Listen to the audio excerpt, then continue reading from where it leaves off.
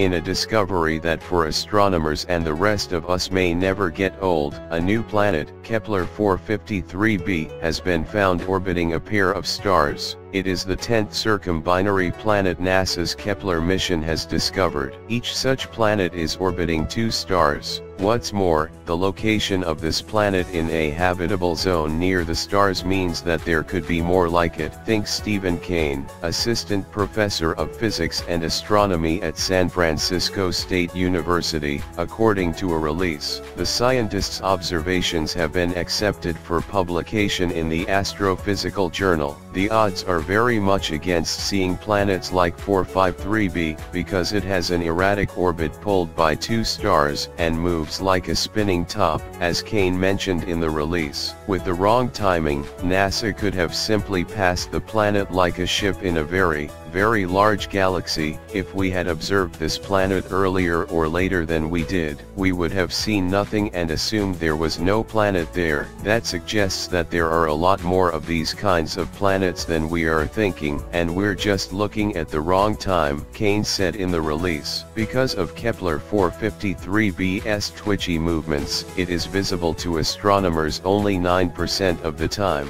If researchers had not found it now, their next opportunity to run across it would have been in 2066. During the planet's transit, it blocked 0.5% of the light from its host stars. This allowed researchers to find that the planet's radius is 6.2 times that of Earth. It is also about 60% larger than Neptune. Such a size indicates a gas giant, not a rocky planet. It is unable to support life despite its place in the habitable zone, according to a release. But it could have moons that are rocky, which means you could have life on the moons in this system, Kane said in the release.